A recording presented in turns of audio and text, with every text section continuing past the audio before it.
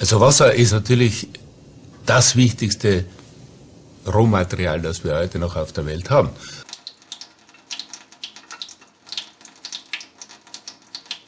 Es geht darum, ob wir die normale Wasserversorgung der Bevölkerung privatisieren oder nicht. Und da gibt es zwei verschiedene Anschauungen.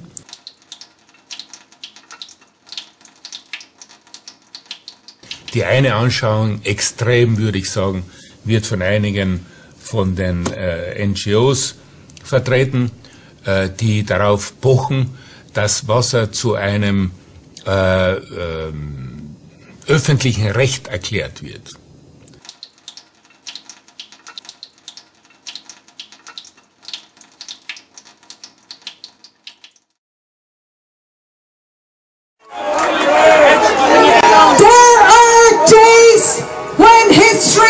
Is made, days after which things will never be the same. This is one of those days.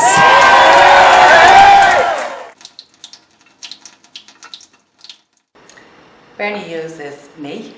I'm a 57-year-old woman from Finglas in Dublin. I have 3 children. I have a grandchild.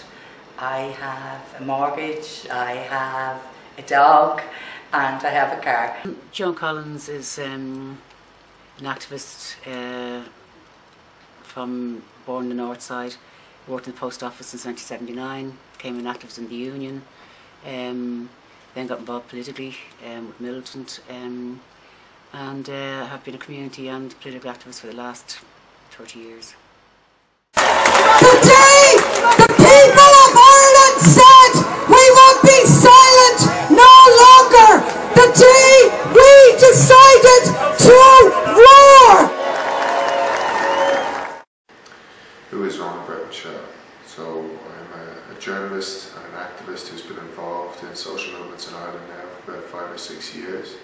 I'm the vice chair of the ICTU Youth Committee, which is the youth section of the Congress of Trade Unions. Member of the Greek Solidarity Committee, but have been involved in a lot of other groups previously. They want us to pay for water again? 1.2 billion a year goes to water through our taxes. Tom Stokes is a now retired teacher of media and journalism living in Wicklow. Why have they not fixed the leaks? And why have they not taken the fluoride out of our water that is not fit for consumption?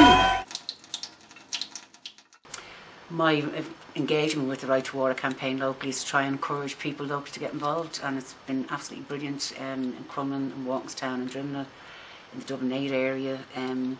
People have just spontaneously got politically active, and it's been a huge benefit to them politically and everything. So I just facilitate and work with the different groups and trying to help them in organising their areas and that, and let them run the campaign. It's brilliant. Well, I was involved in it from the first demonstration, and probably from slightly before that, which is a year now. I became involved in Right to Water in the beginning in the anti-metering protest. That's what brought us to Right to Water campaign.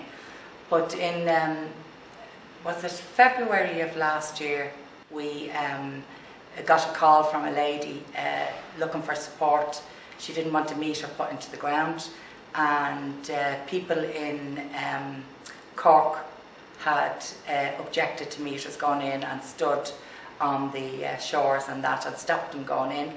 That I said, right, we'll do it. I've been involved locally as well. In Dublin 3, we set up a Right to Water group in an area where there were all kinds of sideline issues as well. We saw in the beginning as a very small group of people that didn't know one another in Dublin North East, that this was going to be the catalyst that would bring people out on the street. If we were stopping the meters, that was something that they could get involved in. More recently, was involved along with hundreds of thousands of other people in the movement against water charges, which is the the biggest social movement in Irish history in my mind, and it's been great to be involved in. I always, as I said, I always hoped there'd be a mass movement of this nature. Didn't know where it was going to come and when it was going to come, and it came out of nowhere. The main people in the first place that I suppose motivated people to get out onto the streets were left parties, Socialist Party, Socialist Workers' Party, Sinn Féin, even though some on the left accuse Sinn Féin of not being a leftist party, but I think it is. So I wasn't too sure whether people would respond to something like the Right to Water, and it was just absolutely amazing on that Saturday to see the 100,000 people out in the streets. It was just phenomenal. But in the main, it's been ordinary people in local communities who have taken up the reins and are doing amazing work on the ground, taking on the forces of the establishment of the state and just saying, no, we won't have this. But the beauty of that November the 11th after that was that you had a beginning of political activity in the communities. People who have never been involved in politics before actually stepping forward and playing a massive role in organising their communities, having community protests outside of the Right to Water as well. And it's raised a lot of questions for people as well. People are questioning where we're going and what's happening and what do we need politically and that. Well, I'd say the catalyst was the bringing in a water charge, a second charge or even a third charge it is, because we pay already. You know, I think the government of the day, Fine Gael and Labour, thought that the Irish people weren't aware of that and that we'd all roll over and just pay it. A number of things have played into the change in the way people are thinking now. The bank crash, the economic crash in 2007, 2008, the savage austerity that was imposed while bankers were allowed to get away scot-free. All of that played out slowly. It took 5 or 6 years for people to find their voice, and really it was that last straw, the imposition of water charges, and then the other insult, the awarding of contracts to Dennis O'Brien, a man who was judged by Michael Moriarty, a judge of the highest integrity, to have bribed a TD and to have profited to the tune of almost $250 million in terms of state assets that he acquired. All of that just plays out, and in the minds of people they can see homelessness, emigration, lack of employment, hospital waiting lists and trolleys and all of that stuff. And this Irish Water movement is their means of expressing their rejection of that austerity. And in fairness, the likes of the huge marches that have been in Dublin organised by Right to Water and others have been obviously the catalyst as well for people to come to their masses to Dublin. Which people are the biggest scales of change? Ordinary people. In terms of change and the change in people's attitudes, it's not really surprising. The Irish were rebellious before 1922. They did, after all, create the first blow against the British Empire in 1916, and it was a very progressive republic that the revolutionaries had in mind. So over the last 93 years, what we've had is a media that was weighted in favour of the establishment, because the media itself comes from the establishment. And so a very small proportion of the Irish people were able to hold the reins of propaganda and then benefit from that at election times by voting successive governments in that were right-wing governments.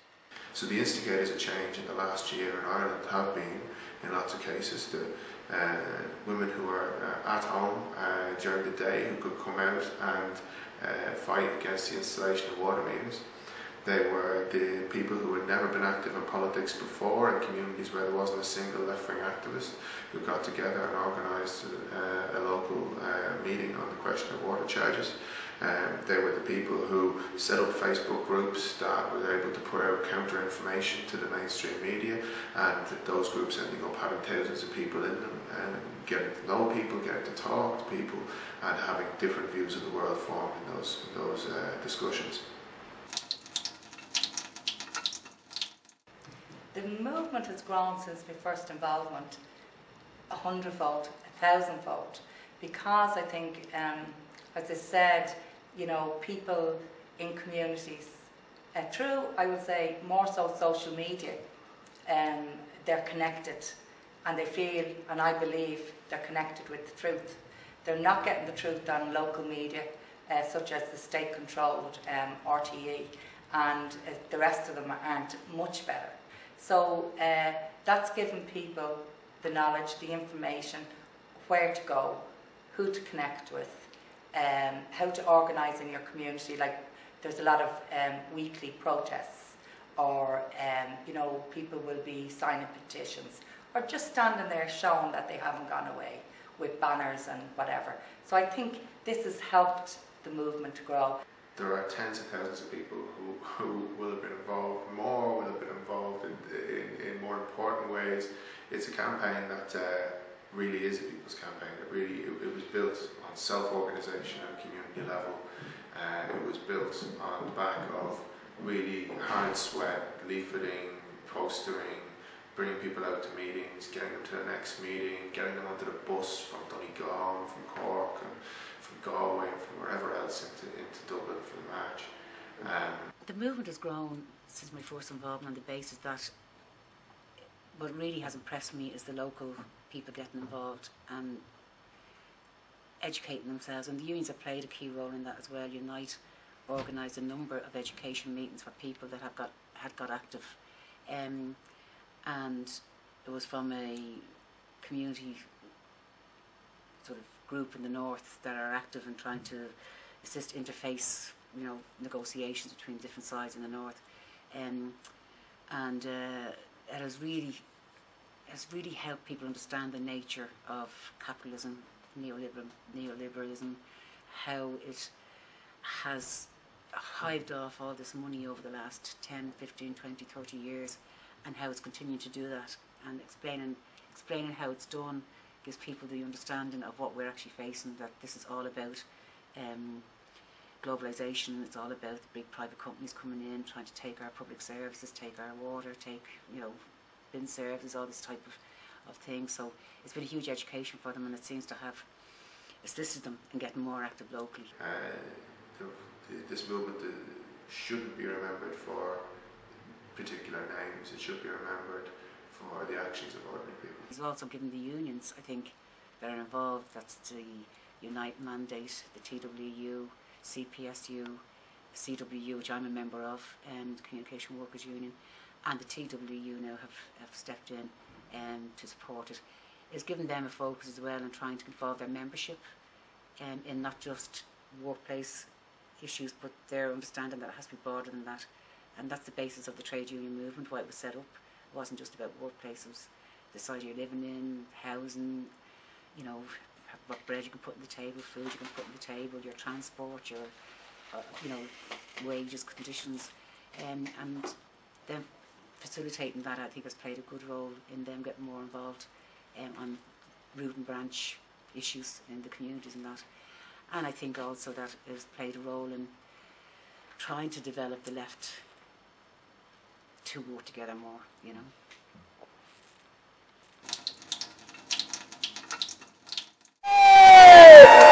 And I ask, is this the beginning of a revolution?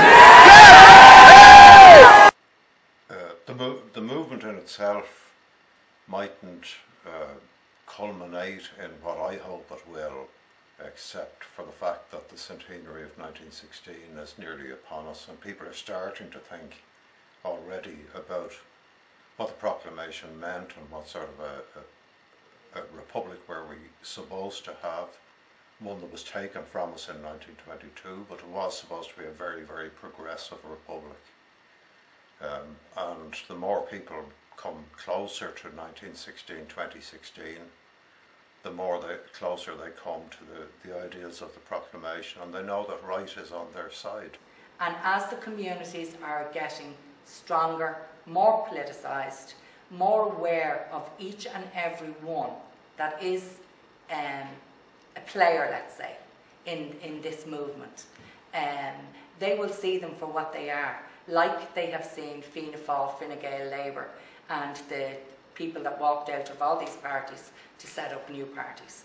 And if the left collectively do not stand together now, it's the best opportunity we've had since the 1916 revolution. What the proclamation tells us is that the progressive republic is all right. It's not a thing to be afraid of. It's something that is very good and beneficial to the mass of people. So the closer we come to 2016, the more people will understand what that proclamation meant, and that it certainly didn't mean the privatisation of water. Water, after all, falls from the sky. There is no charge for that. They thought that they could keep robbing our taxes to pay the debts of speculators and bankers. They thought they could throw anything at us and we'd suck it up and roll over. Well, they thought wrong. There's a difference between a government that the people deserve and the government that the people think is the only option. And part of the problem with determining which is the best government for me as a citizen is the lack of information, or the bad information, or the misinformation that I receive as a consumer of media. And that's the only place really that we get the information that we need to make up our minds. We're not supposed to be autonomous, informed citizens. We're supposed to play our part in maintaining a pseudo-democracy. The current government are here because people want to see Fianna Fáil gone. They weren't there in a mandate that people believed they were going to do something. A lot of them profess to care about what's happening in Ireland today. But everything they touch turns to dust. They keep ranting on about, it wasn't their fault.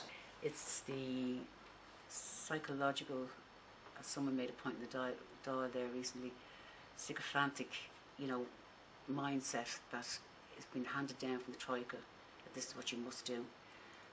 Yes, it was their fault, but it's the policies collectively of the whole lot of them that has Ireland in the state it is today, not just them. But as far as individuals and do they care about what's happening to people on a human level, my answer to that is definitely no. And when you hear the likes of Rory Quinn then at a Labour Party thinking and talking about how socialists can manage capitalism, I think it's quite damning of the Labour Party. You can't manage capitalism. Capitalism manages you.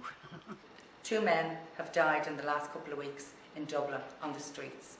There are families living on the streets. They're in accommodation. It was 30 billion were taken out of the pockets of ordinary people, and it's had a huge impact on their lives. And it's so deep-seated now. Now, if the government cared at all, they would be tackling situations like that. They would be tackling the suicide problem that we have in Ireland that is connected to the austerities measures that they've inflicted. Their policing policies, their privatisation policies, their lack of creativity and intelligence when it comes to things like public investment to reduce employment and to attract back the emigrants who were driven out of this country. It is simply one of the most dreadful governments that we've had. The housing crisis just Absolutely horrendous. How can you have a government sitting there when we know we've 130,000 people on housing waiting lists, where you have 700 families in emergency accommodation, 1,500 children, and there's still not that urgency to say we have a crisis, we have a national emergency. Where is the humanity? Where is the compassion for people? We are not commodities, we are human beings. This Fine Gael Labour government is possibly the most incompetent government that we've had, and that's saying something given the incompetence of previous administrations. Well, I can tell you now, they'd want to go back and read what Connolly left to us. He left the answers to us of how to run this country in a proper fashion where everyone will be treated equally and have food, clothes, a home. And that is what we want. So no, they are very inhuman, I think. It's outrageous that people have been taken out of it. We've been turned into economic units rather than people having to deal with issues of raising their children, education, putting food on the table.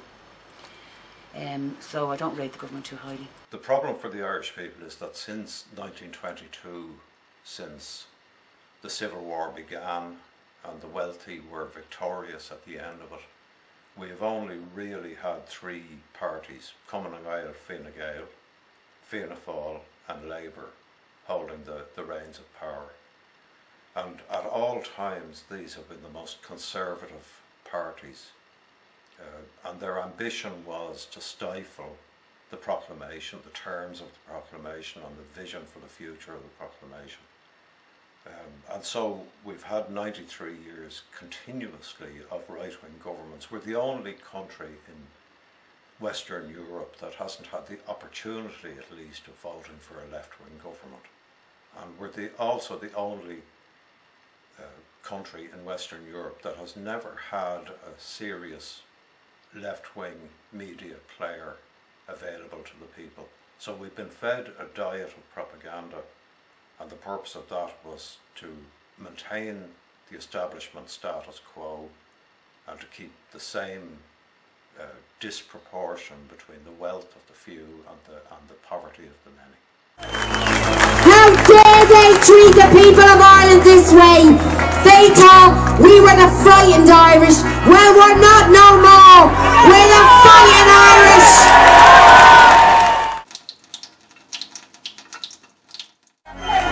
Today, in the Kenny, Joe Burton, today is the beginning of the people's revolt.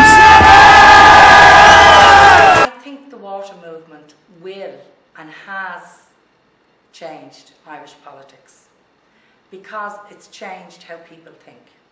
If it's allowed to develop without political constraints of different other groupings and that, I think it has a huge potential to play a key role. I would love it no end if we managed to come up with a left-wing government by the time of the next election. I mean, the Right to Change document is sort of a 10-point plan that people can actually say, yeah, that's what we need. We need education. Then how are we going to pay for it? Okay, where's the money?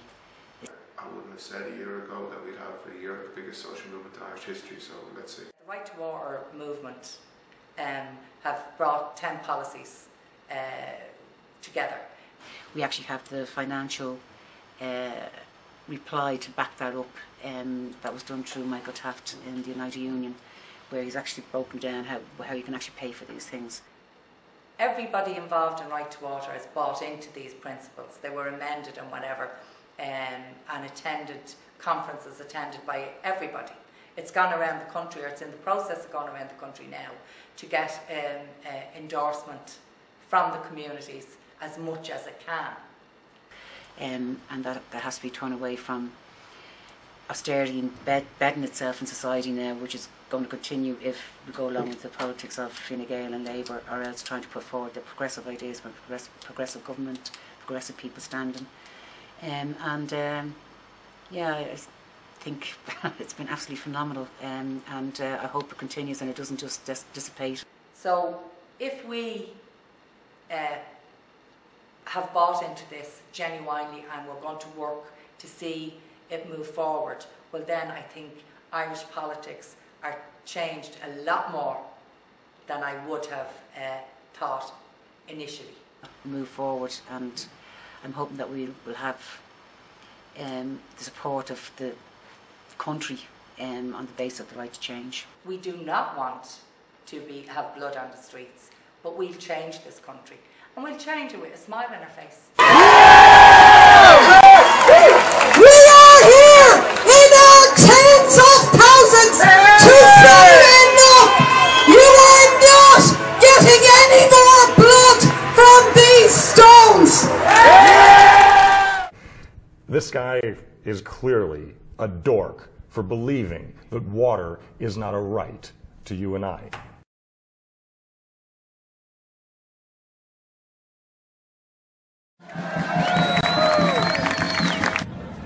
You can shove your water meters up your arse. Up your arse. You can shove your water meters up your arse. Up your arse. You can shove your water meters.